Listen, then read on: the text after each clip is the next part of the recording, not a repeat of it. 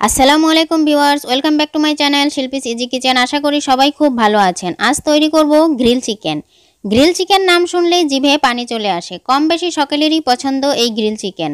আজকে দেখাবো রেস্টুরেন্টের স্বাদে কিভাবে গ্রিল চিকেন তৈরি করতে হয়। তো চলুন দেখে নেওয়া যাক রেস্টুরেন্টের স্বাদে গ্রিল চিকেন তৈরি করতে আমাদের কি লাগছে।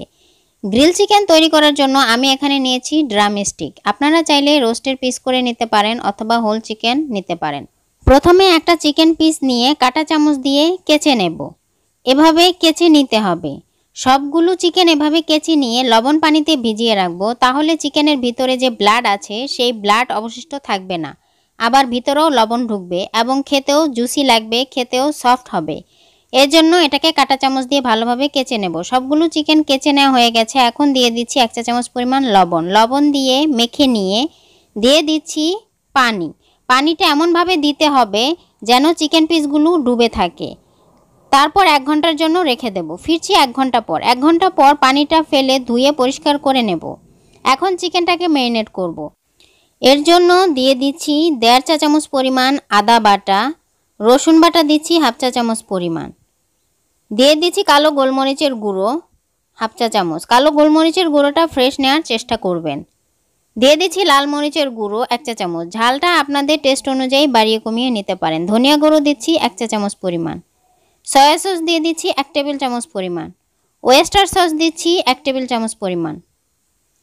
টমেটো সস দিয়ে দিচ্ছি 1 টেবিল চামচ পরিমাণ। দিয়ে দিচ্ছি সামান্য পরিমাণে লবণ। লবণটা একটু বুঝে দিবেন, যেহেতু লবণ পানিতে ভিজিয়ে রেখেছিলাম, আবার সয়া সসেও লবণ আছে, তো লবণটা একটু বুঝে দিবেন। দিয়ে দিচ্ছি পাপ্রিকা পাউডার 1/2 চা চামচ। এটা না থাকলে না দিলেও চলবে। এখন চিকেন পিসগুলো খুব ভালোভাবে মেখে নেব।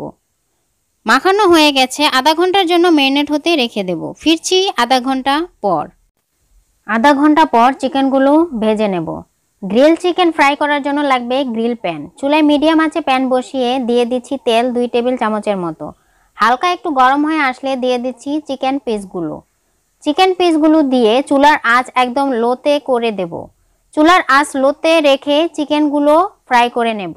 ঢেকে দেব না, তাহলে এটার যে সুন্দর একটা ফ্লেভার সেটা কিন্তু নষ্ট হয়ে যাবে। লো হিটে এরকম খোলা রান্না করব। এটা একটু সময় নিয়ে রান্না করতে হবে, প্রায় আধা ঘন্টার মতো। আধা ঘন্টা পর দেখবেন চিকেনগুলো খুব ভালোভাবে কুক হয়ে গেছে। এক পাশ কুক করে নিয়েছি 15 মিনিটের মতো লো হিটে। এখন চিকেন পিসগুলো উল্টে দিচ্ছি। উল্টে এপাশও প্রায় 15 মিনিটের মতো কুক করে নেব। চিকেনগুলো খুব ভালোভাবে কুক করা হয়ে গেছে। এখন সার্ভ করছি। দেখুন কতটা নাইস হয়েছে দেখতে। খুবই ইজি, তো আপনারা অবশ্যই ট্রাই করবেন। আশা করছি ভালো লাগবে। কেমন লাগলো অবশ্যই জানাবেন।